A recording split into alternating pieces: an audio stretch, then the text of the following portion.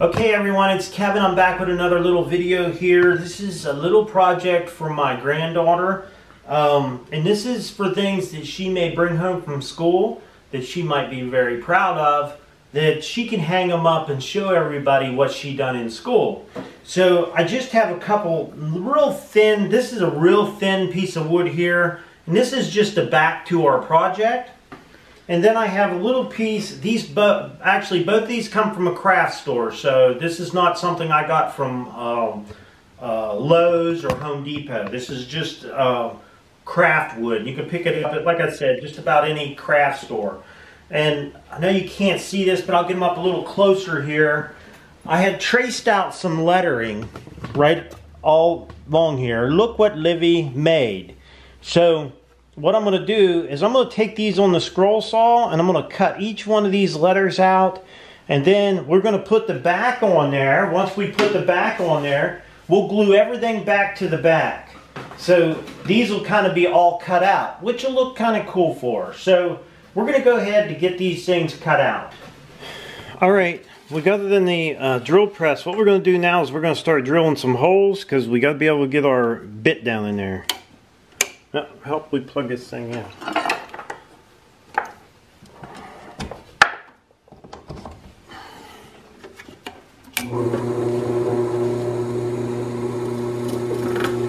So each one of these, we're going to drill a hole in it. That's just so we can get our tiny little bit in there to cut them out.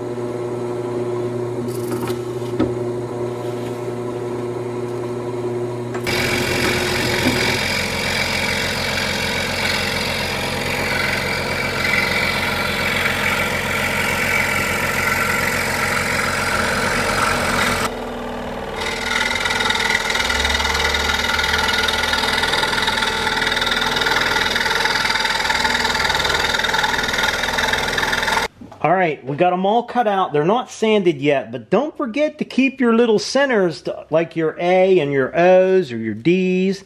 You got to keep all these center pieces, because that's what you're going to glue onto that backing board. Now the backing board over here, what we're going to do is each piece of the backing board, we're going to paint it a different color.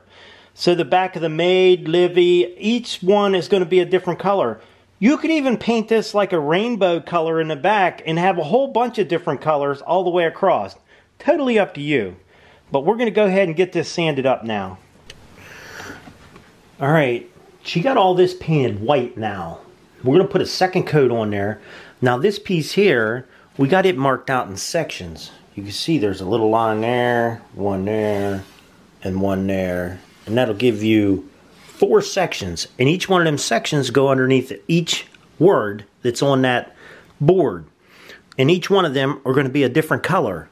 That way when it comes through, it'll be that color underneath and then the white on the top. Okay, all the outside is painted white, and you can see over here these are little pieces that go inside of the A, the O, and the D. And then we got these all painted the different colors now. So we're just going to let these dry up, and then we're going to put them on top of there and glue it and finish this little project up. Alright, you can see now when we lay the board on top of it, the colors come in behind it. And then we'll lay each of our little pieces down here and we'll glue them on. So right now what we're going to do is go ahead and glue this thing all together. Once we get it glued, we're going to be sticking the little clothespins on it. Okay everyone, we got Livy's, we left it set all night with some weight on it. We had some books, we laid on it and let it dry up real good. So now we're going to put her little clothespins on here so she can hang her artwork on here. So we're going to put maybe some different colored clothespins, and we're just going to Gorilla Glue them down. We're going to use a little Gorilla Glue. And we're going to glue them all over this thing so she has places to hang her artwork. Or, you know, once she brings home some nice grades, she wants to hang them up and show them off, she can hang them on here.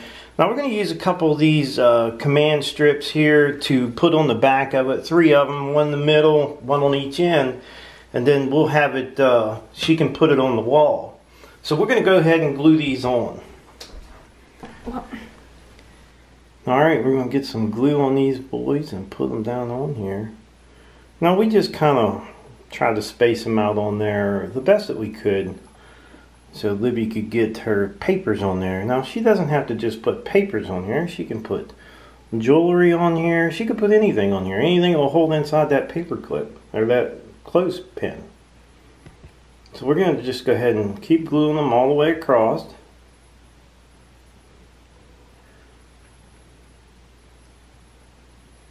When we get this done, we'll get you guys back in here.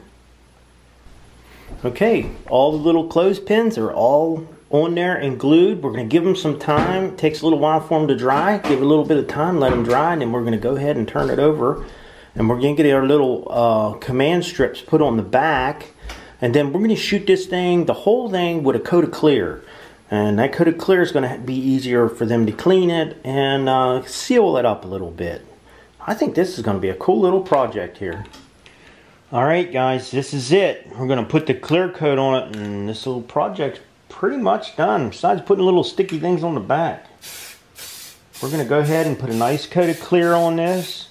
So this will be a little bit more durable for fingerprints and that type of thing. Okay, you can see the project turned out pretty nice. Libby's got all of her artwork hanging up there, and she said she can fill it up every day. You could do this every day, huh? Oh yeah, that's pretty. You draw all kind of faces. You draw all kind of faces, huh? Yeah. Okay, we hope you guys enjoyed the video. Don't forget to subscribe and leave us thumbs up, thumbs down, or a comment if you'd like. Till next time. Tell them bye. Tell wave at them bye. Come on, tell them bye. Bye.